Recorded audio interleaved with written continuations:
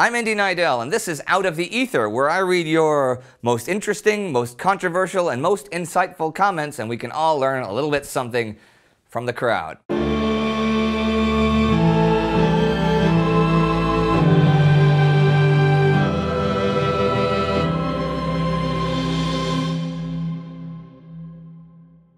Robbie Rakhed writes, in reply to our coverage of the Palestine Front. Now, we met Robbie in Gallipoli, right? He's really cool. Okay.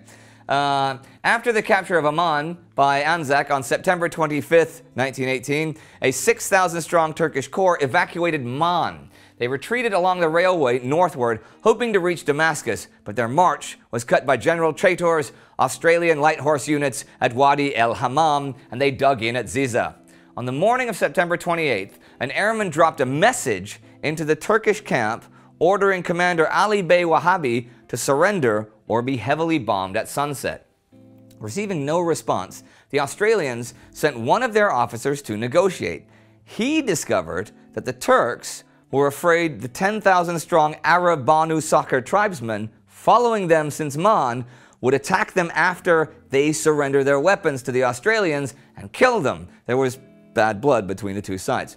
So the condition for surrender was that the Australians bring a stronger force to protect the Ottomans. The Ottomans convinced the Australians to fight with them if necessary to repel the Arabs if they attacked by night. So 2 Australian regiments entered the heart of the Ottoman positions. They gathered about the fires, exchanged food, and made chapatis together, stuff like that. The Australians, although outnumbered 8-1, had no worries about their safety. The New Zealand Brigade arrived the next morning at 8 o'clock, and the Ottomans laid down their arms and were marched to Amman. Well, that was really interesting, because we saw at Gallipoli that there was a certain camaraderie at times between the Australian and New Zealand soldiers and the Ottoman forces. So it's interesting to see that happening on yet another battlefront. Thanks, Robbie. Oh, and Robbie has another one for us here, actually, as well. The Barada River bursts from its gorge at the very gates of Damascus. As the Allies advanced from the Jordan, the idea was to isolate Damascus by seizing the Barada Gorge, work over the foothills northwest of Damascus, and hit the road to Homs to the north. This was the mission of the Australian Mounted Division. On September 30th, 1918, about 3:30 in the afternoon, while Onslow's French regiment was engaged with the enemy south and southwest of the mouth of the gorge, Wilson directed his brigade to its left and reached the gorge about 1 mile southwest of the village of Dumar. The route was extremely steep and progress was slow, and the Australians, with their 6 machine guns and their rifles, took up positions on the heights. They saw below them the massed and confused Ottoman enemy troops trying to escape to Baalbek along the 100-meter-wide floor of the gorge, crowded not just with troops, but with animals, trucks, and everything. At the same time, the French had taken up a fresh position further west, where, under similar conditions, they caught another column of fugitives. German machine guns, operating from the tops of motor lorries and trains, defied their challenge to surrender, and all along the gorge, the shooting began. It was slaughter. The light horsemen, firing with fearful accuracy, shot the column to a standstill and then to silence. For miles, the bed of the gorge was a shambles of wounded or dead Turks and Germans, camels, horses, and mules. This was the biggest ambush on the whole Palestine Front, and perhaps of the whole war. All right, Robbie, well, thanks for those two. Now, that one, I did not know that one. Robbie actually sent that to me over the summer, and I read that. That's, I'd be interested to know if there were more similar ambushes like that, say, on the Russian front, that I just don't know about because I don't read Russian or, say, Austrian sources very well. So if anyone has any information about that, please send it in to us. Peter Stickney, in reply to our episode about trucks, writes, "An excellent episode." Yeah, let me say that again. An excellent episode. Actually, I've been prepping a pitch for Flo for just this thing. Our family collection started with our 1918 FWD Model B 4-wheel drive 3 to 5 ton truck. It has grown and shrunk since then. It had been in the family since about 1925, building roads and plowing snow in New England until working retirement in 1965. Restored to military condition, and we've been in the display circuit since. Our proudest moment was leading the parade for the Military Vehicles Collectors Club, now Military Vehicle Preservation Association World Convention in 1986. I love that. Okay. Consider the advantages of a truck over a horse team. 1. You don't feed a truck when it isn't working. 2. If a truck breaks, a mechanic or blacksmith can fix it. A horse needs a doctor. 3. A severely damaged truck can be repaired, even cannibalizing parts from other trucks. Horses have to be put down. 4. Fuel for trucks is more compact, easier to store, and does not attract vermin. Yeah, good point. 5. Horses, for all their size and strength, are very fragile creatures. Mishandling or lack of proper feed will kill a horse, and they are susceptible to disease.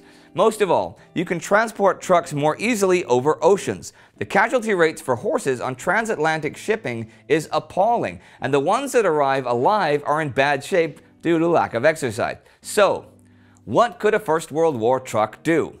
Most truck use was for logistical hauls between railheads and divisional supply dumps. The usual load weight classes were 2-ton or 3-ton. There were some heavier trucks such as the Mack AC 5.5 and 7.5 tonners, but the medium trucks were much more numerous.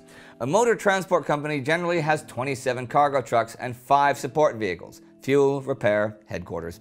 Whenever possible, a single type of truck was used in the company to make maintenance and supply easier. Typical performance was about 90 miles a day, that's roughly 150 kilometers, at a speed of 10 to 15 miles an hour. Now that does not sound like much, but it's like 5 times faster than a horse team. Most trucks used by all nations were 2-wheel drive. The US Jeffrey Nash Quad 2-ton and FWD 3 to 5-ton, and the French Latil Artillery prime movers were 4-wheel drive vehicles. Cabs were open, seats were unsprung, tires were, for the medium and heavy trucks, solid rubber. The pneumatic tire technology of the time was not up to supporting the higher weights of those trucks. This limited top speeds. High speeds on solid tires could cause sections of the tread to blow out and separate from the wheel. Transmissions were, of course, manual, 3 or 4 forward speeds. Brakes were contracting bands on the rear wheels only on most trucks. The FWD and Quad had 4-wheel braking through the driveline. In any case, the brakes were more suggestions than orders. Most braking was done through downshifting. Steering could tend to be heavy, although some vehicles had gearboxes built into the steering gear to give a mechanical advantage. These solid tires do give a harsh ride, more so now that they've aged. With the road conditions of the time, it didn't make much difference. Outside of a city or a reasonably sized town, roads were not paved, and road surfaces were uneven. In Flanders, the ground turned to soft, sticky mud when wet, and a truck could sink in it up to its axles. The 4-wheel drive trucks generally handled this better. Chains were used to increase traction. It was still possible to get mired. The better the 4-wheel drive, the further out you get stuck, right? To give some scale to the use of trucks in the US Army, they had in France 37,000 motor vehicles in total. Of the heavier trucks, there were 17,500 FWD Model Bs built, 3,000 of which were supplied to Britain and about 100 to Russia. 11,900 Jeffrey Nash Quads, with a substantial number going to Britain and France. 6,500 Mack ACs, with 2,000 going to Britain. Note that these are full production numbers. About half of this production made it to France, and the remainder was made up of purchases of pretty much every commercial truck type: Peerless, Packard, Federal, Republic, and Autocar for the majority, but there were many manufacturers. Reports by the director of the Motor Transportation Corps at the war's end indicate that without the use of trucks, the American Expeditionary Force would have only been able to support an army of 400,000 men, rather than the 2 million man army it was supporting in November 1918. Well, that was really interesting actually, and it does flesh out what we started talking about during the truck episode. But if you want to see some of those early trucks and actually check out the episode that we filmed in August at the Tank Museum Bovington, you can click right here for that. And something else. And goodbye. See ya.